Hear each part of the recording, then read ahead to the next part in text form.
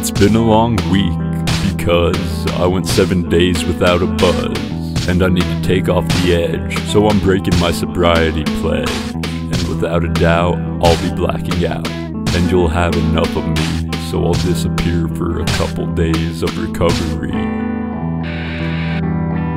I've got a death wish and nothing to lose. I'm throwing up blood from chugging this booze. So don't be anything like me if you can choose. Keep things in moderation instead of alcohol abuse. I wish I could stop after a couple of brews, because my bathroom floor isn't the best of views. And if you've met me, you know this is old news, but I get drunk for any excuse.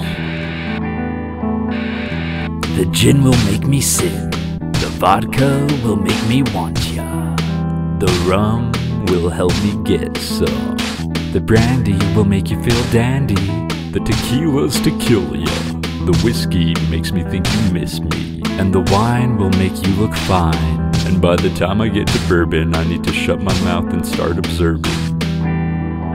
I've got a death wish and nothing to lose. I'm throwing up blood from chugging this booze. So don't be anything like me if you can choose. Keep things in moderation instead of alcohol abuse. I wish I could stop after a couple of brews, because my bathroom floor isn't the best of views.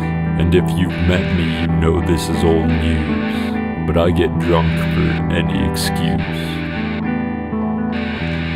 Going insane, taking bottles to the brain like a freight train, taking care of suicidal tendencies with these alcoholic remedies, killing these memories.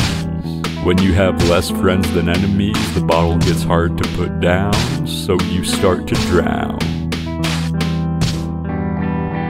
I've got a death wish and nothing to lose. I'm throwing up blood from chugging this booze. So don't be anything like me if you can choose. Keep things in moderation instead of alcohol abuse. I wish I could stop after a couple of brews, because my bathroom floor isn't the best of views. And if you've met me, you know this is old news, but I get drunk for any excuse.